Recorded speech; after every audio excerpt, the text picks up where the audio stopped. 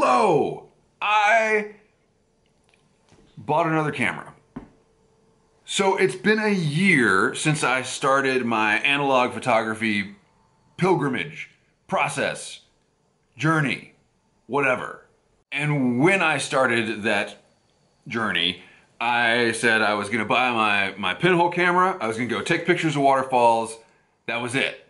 That was it. That's all the analog photography I'm gonna do, because analog photography is a giant money pit.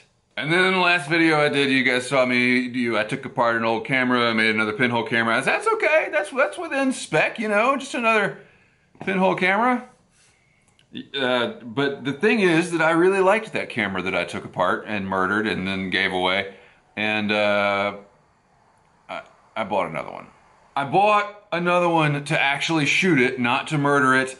I bought a Zeiss Ikon Nettar 515/16, and it is awesome.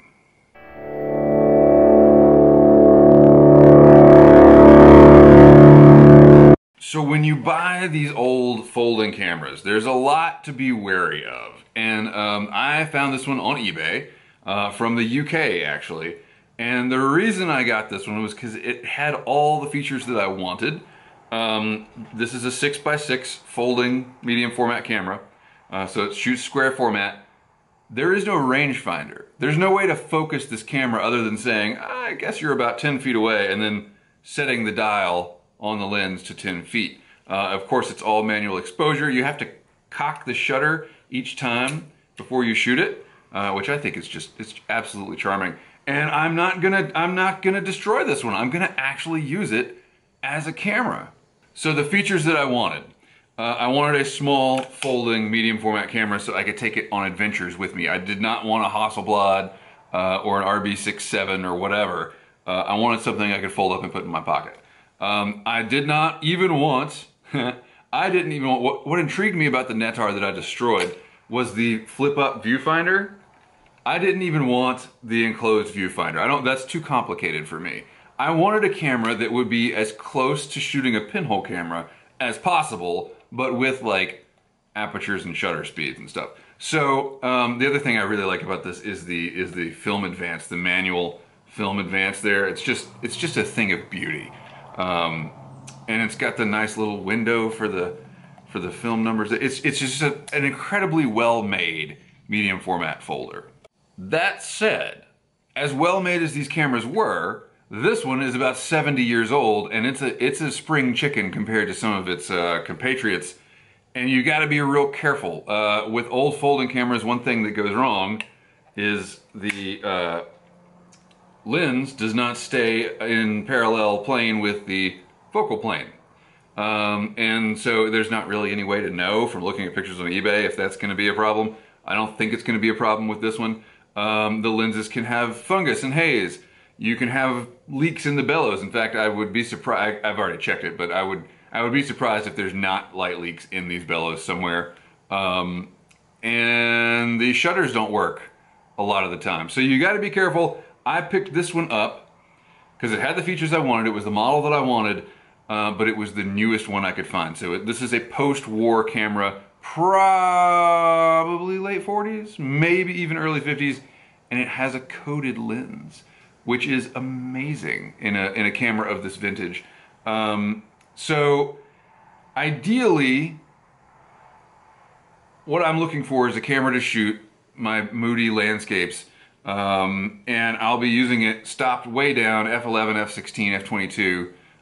So what I'm going to do today is run a roll of film through this camera and test the sharpness at different apertures. I'm going to shoot something that doesn't move, that has a lot of texture in it. Focus with my digital camera, transfer the distance over to the distance dial here. Anyway, you'll see what we're going to do. But the goal of this roll of film is to test to see if there's any leaks, to test to see if the exposures are consistent, and to test to see if the lens has any weird issues, like if it's sharp at one aperture but not at another, which can happen in these old-timey cameras, depending on how far you stop down the lens. Anyway, I'm not expecting the corners to be sharp. This is not a Hasselblad. This is not a camera that's supposed to shoot magazine covers. But for what I want, which is basically a pinhole camera with some amenities, I think it's going to be pretty cool. Let's test it. So before we get started, I'll just tell you a bit about the camera specs. This was a mid-grade camera. It was not high-end, and so it came with a lens called the Novar Anti-Stigmat, which I think is like the coolest lens name ever. And this was just below Zeiss. Zeiss made a lens called the Tessar, which was their high-end lens. This was just below that in their line. It's a 75 millimeter 4.5, which is pretty much a normal lens on the 6x6 format. The shutter is a Pronto? Yeah, Pronto shutter there, and it comes with all 4 shutter speeds that you could ever want, actually. A 25th of a second, a 50th, a 100th, and a 200th. What's most important to me is the bulb setting, which allows me just to hold the shutter open. And then the aperture, of course, is also set on the lens barrel, and you can go from all the way from 4.5 to f/22. Geez, can I make one video without a giant storm, please? Okay, so I'm set up here in front of one of my favorite test subjects, a brick wall. Okay, so we're set up here with my Sony A7 whiz-bang mirrorless digital camera and getting that nice and crisp, looking at this vine that's growing up my wall. I'm gonna dial this shot in, and then we're gonna transfer all the values from this camera over to the Nettar, and that's going to include the distance value on the lens.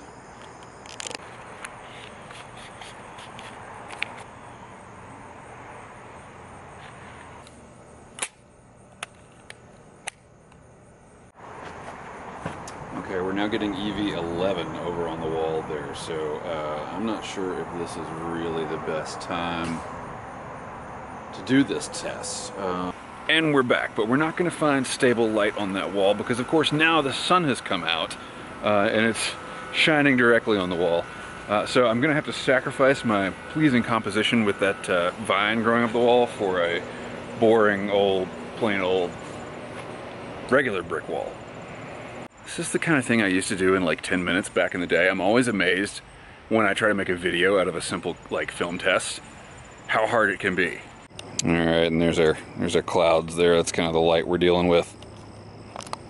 And even this wall isn't perfect because it's got a little bit of reflection from that window right there. So it'll just be a highlight in the test. Okay, and as you can see, this dimension is not level, but that's okay because neither is my house. And we're gonna zoom in here and get everything super duper sharp. Now for the fun part.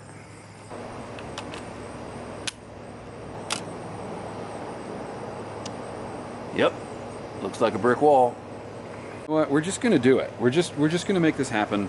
I'm ready to shoot, and we're gonna adjust our shutter speed to as high as it will go, which is gonna be reasonably close to 1/250th of a second. And our aperture is f/5.6. Let's make some exposures. Tired of waiting around. All right, so frame number 1. Done, okay? Now we advance the film.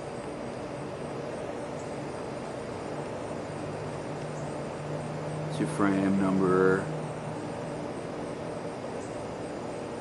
2. I'm going to increase our aperture to f8. And then change the shutter speed to 1/125th. It's about right there. All right, got to cock the shutter. Done. Cool. F11 and 1/75th. Sure. F16. 1/25th. Ouch.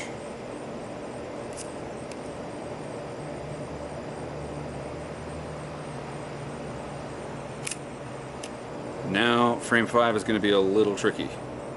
We're going to go to f22 and we're going to go to the bulb exposure because the camera doesn't have anything slower than 1/125th. And we'll advance to frame 5. And I think we can just assume that if I just push the shutter release as fast as I can, that will be a 1/10 of a second, maybe? Sure. Oh wait, I didn't open the shutter. Okay. Perfect. I mean, how much more scientific could we get? Okay, well that's it for the brick wall part of the show. Let's go take pictures of something that's actually fun. Oh, hey Pepper.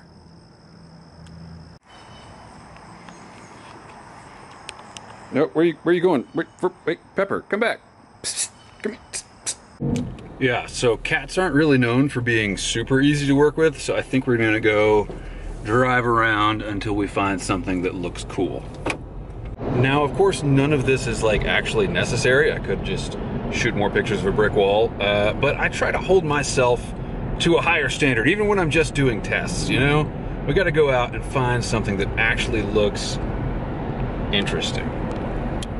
Like the Whispering Pines Motel. Unfortunately, I pulled into the parking lot and I think at least like 3 or 4 people thought I was here to buy drugs. So I'm gonna keep moving. And it's too bad because that place is really photogenic. I'll have to come back when I actually need some drugs. There we go. Nothing trips the shutter for an analog photographer like a broken neon sign. All right, we are rapidly losing light, but I think we've found our next target. All right, just for fun here, we're gonna go to f8 and 1/25th of a second.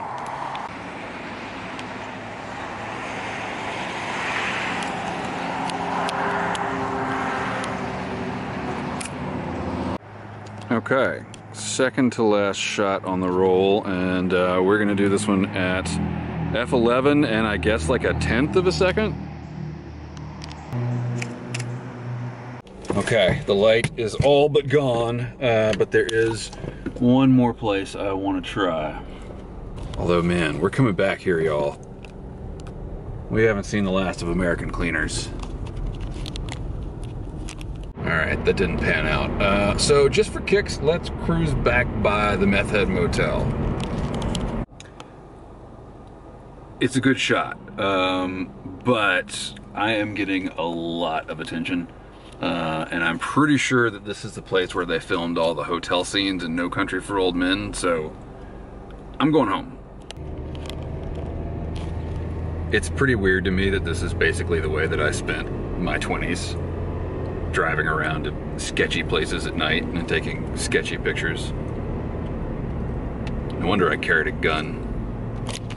There is no way, y'all, that we're leaving this last frame unexposed. After all this is way too much effort for a freaking like camera test. We gotta find something good to finish this roll.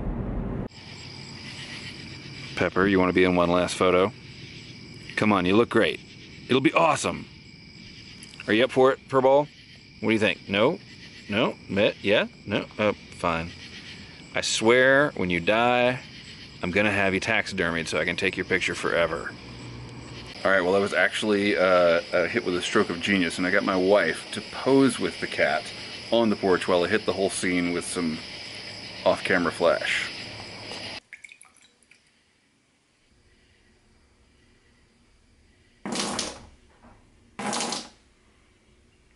Perfect.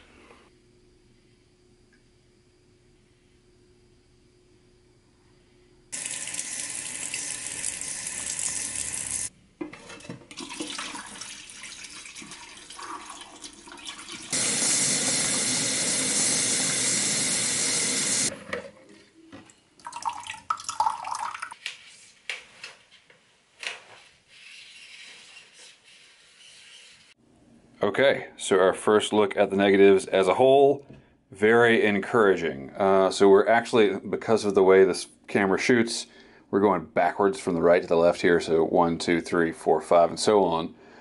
It looks like Let's see, let's get into these brick walls here. And we can't test sharpness this way, but we can take a good look at the consistency of exposure.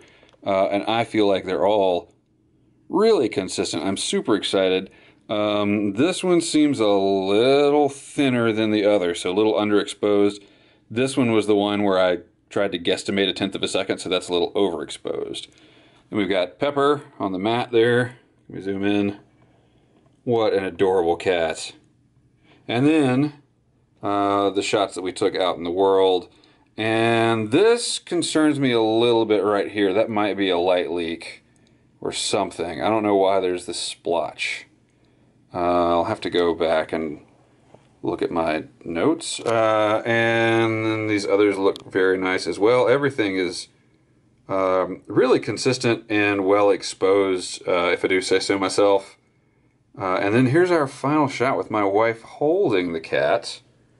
And as you see, we've got very little shadow detail there, but I was kind of expecting that.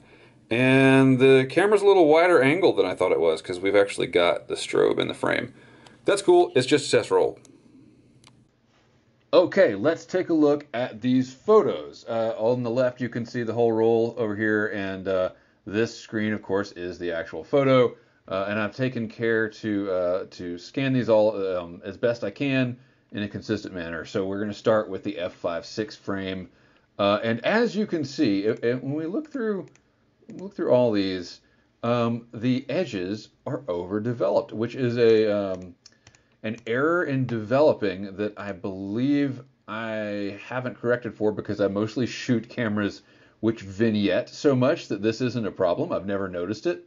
But yeah, it's quite a problem here. So starting with the f5.6 frame, we see that the center is definitely acceptably sharp. The corners, on the other hand, not so much, but you know, who looks at the corners anyway? Let's check out the f8 frame. Exposure is a little different here. And I don't see, this looks like there's a little bit of camera shake on this one to me. I don't see an improvement from f5.6 for sure.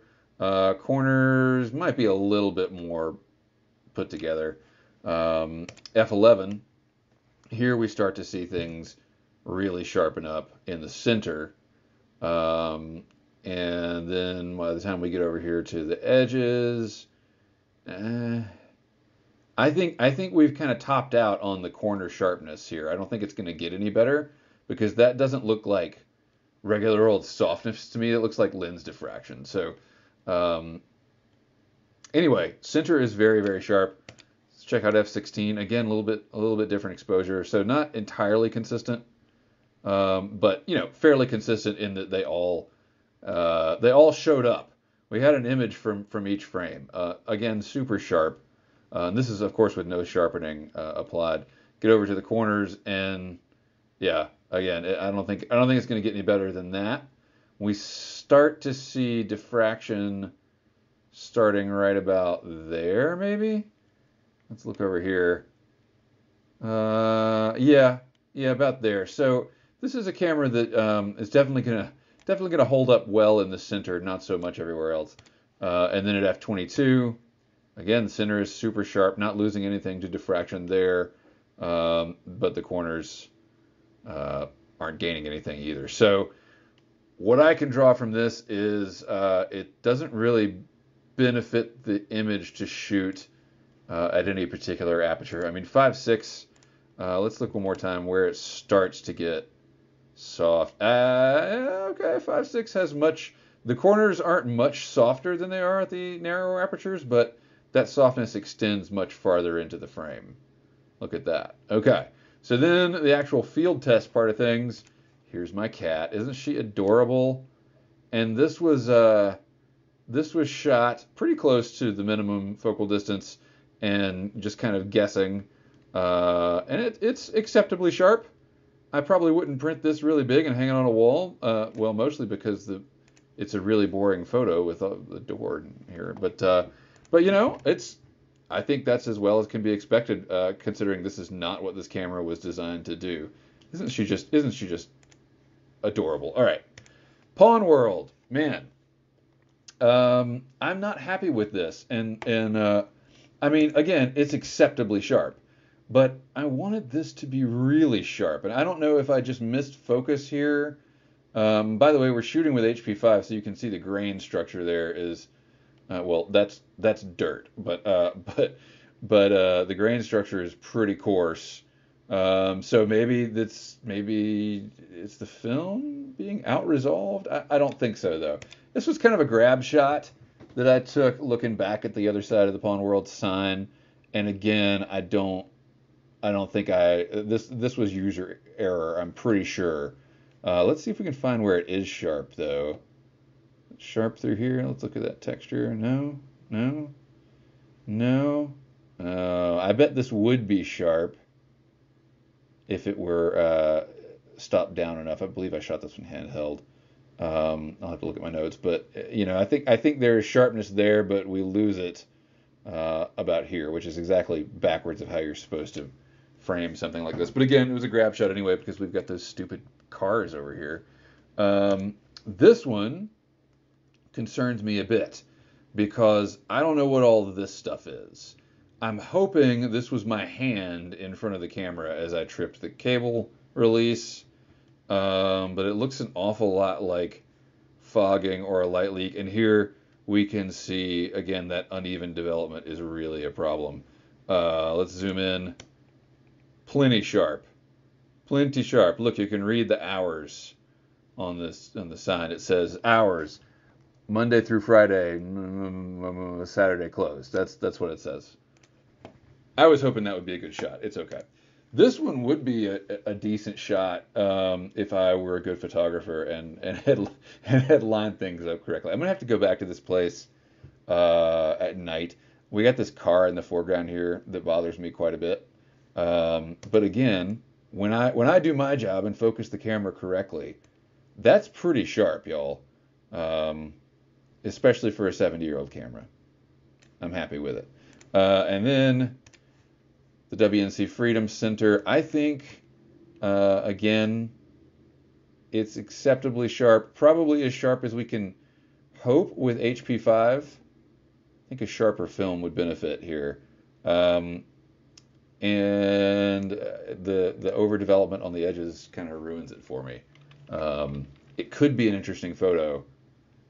I'll have to go back. Finally, the last shot on the roll is the shot that I took of my wife holding our cat with off-camera strobes. You can see the one on the right here, and there is one on the left just out of the frame. Unfortunately, she's out of focus, and the wall is super sharp. So once more, user error, very easy to do with a camera like this. I really like this photo, though, actually. I think I will try to talk her into reshooting it with me and actually nail the focus. The funny thing is, I followed the procedure. I checked the distance with the 50 millimeter on the Nikkor, and I just got it wrong. It was the wrong distance. And I took a shot with the Sony with the Nikkor on it, and that shot is back focused too. So, but man, look at those bricks. They're really sharp. All right, so I took the camera back out the next day, and I wanted to take some shots in good light and really see what it could do. And I'm much happier. This is a roll of Delta 100, so this is a sharper film, and I don't think the camera can really keep up with the film, but it does a pretty good job. Look at that. And this is a church that I found. I was just driving around. Again, no sharpening applied here. 70-year-old triplet lens. That's pretty impressive. Now, of course, as we get to the corners, things fall off a bit, and that's okay. But man, those center details are pretty awesome. I'm just gonna quit. I'm not gonna bore you with all the XF data here. This is a double exposure that I didn't mean to take. Whoops. Here's another shot of the church. And again, I was going back and forth, trying it without a red filter and with a red filter. This is without, of course, and this is with. And if I hadn't screwed up the framing, this might be an okay shot. Obviously, I was looking for things in bright sunlight, but yeah, please don't judge me based on how canted this photo is. And as you can see, this behaves about as expected. I had to open up the aperture a little bit because of the filter. Yeah, looking good. Looking good there. It's also not framed the way I thought it would be in the viewfinder, so I think I'm going to have to do some testing related to the viewfinder versus reality. This is a stupid photo I took downtown, but again, pretty sharp. These bricks are much more finely defined than the others. But here's where I got serious. Actually, this shot is stupid too. This is a better shot. Here we go. I got serious on this one and put the camera on a tripod. And as you can see, it paid off. Lots of detail here. Very, very nice tonality and dirt. This roll also suffers from the overdevelopment a little bit, but I think I've fixed that, and I'm still working on it, and that's another video altogether, my developing process. But I'm happy with this shot. I mean, it's a couple of boring buildings in front of some other boring buildings, but I feel like it's technically pretty damn good. Wish I had gotten a little bit closer and gotten the concrete rail out of the shot there, but I was doing what I could do. Next, I took it into an alley and I shot this window, and I think this was like a 2-second exposure on the tripod, and obviously is at a much closer focal distance. You really got good detail here. Apply some sharpening in post, and I think this would rival just, I mean, pretty much anything you wanted to throw at it. Now, obviously, except for the corners. But that center sharpness is really nice. It's okay. It's another shot of this building that I always shoot when I'm testing cameras. This is kind of a process that I go through. I'm happy with this. You can see that the grain is much tighter here than it was with the HP5, and that leads to a lot more apparent sharpness, whether or not the detail is really there. I think we would probably see, you know, if you took a modern digital camera, you'd see more sharpness. But this kind of approaches it approaches the limit of what I want to do with film, and why I want to have a camera I can carry around. You know, a more advanced camera could take more advanced pictures. This shot I actually like. It's boring. I get it. I've seen this shot a million times before, but I saw it and I wanted to shoot it. It's there. This is exactly what I wanted from the scene, and I was able to get it. So that's the test of any camera, right? Really nice highlight rendition, and of course we've got plenty of texture in this tree here. I think that's a sycamore. I don't know. So then I had 2 frames left on this roll, and I went into a parking garage because I wanted to find something interesting to photograph at the minimum focal distance. And I almost got it right. I focused on the headlight here, and again used the process where I transfer the distance over from the Nikkor, and you know, it's okay. It's a little out of focus, and it gets sharper. I looked at this. Yeah, it's a little front focused. The wheel is closer to us, and it's sharper than the headlight is. And then I took it back down to the street. I like this shot a lot, by the way. I think I'm really happy with the way that it rendered the light coming in from behind that bike. Wish that truck wasn't there. Anyway, took it back down to the street and decided I would focus on something at the absolute minimum focus distance, which I think was 4 feet. That was the minimum focal distance where the Nikkor and the Zeiss lined up, where they had a value for both. And I wanted to see both how sharp we could get it up front, which is kind of sharp. For a portrait, it would be fine. And then I also wanted to check out the way that it transitions to the out of focus areas, and it's pretty smooth. It's pretty smooth bokeh if that's your thing. This is not a camera for bokeh, but I'm happy with it. I think it's pretty cool, actually. So yeah, that's 2 rolls through the Zeiss Nettar. Now we come to the part of the video in which I say something broad and vague about photography. Photography is a resource battle. It's a war of attrition because everything is so damned expensive. Even pinhole photography, analog photography that's like designed to be primitive, costs a lot of money. So, with that in mind, the Zeiss Ikon Nettar is a really good investment for me, for the things that I want to do with it. I didn't spend very much money on it at all. Once again, about 130 bucks shipped from the UK. And while it won't win any sharpness contest with a Hasselblad or Mamiya, it is definitely sharper than my Holga. And it's definitely sharper than my pinhole camera. And it allows me to do a lot more. I think from the little bit that I've been out shooting with it, it's really fun to shoot. I think I'm probably still going to be mainly a pinhole photographer, but this is going to be an excellent folding camera. Takes the same film my pinhole camera does. Can stick it in the back pocket or in my pack or whatever.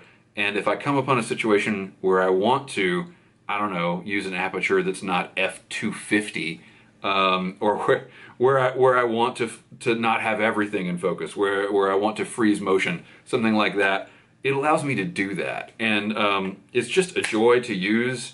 I'm glad that this example is. I mean, I can't believe there's no.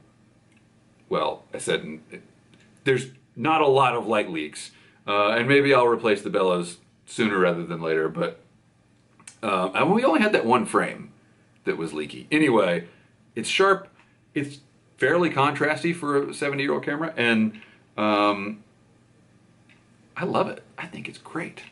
Thank you for watching. Keep the ends out for the ties that bind.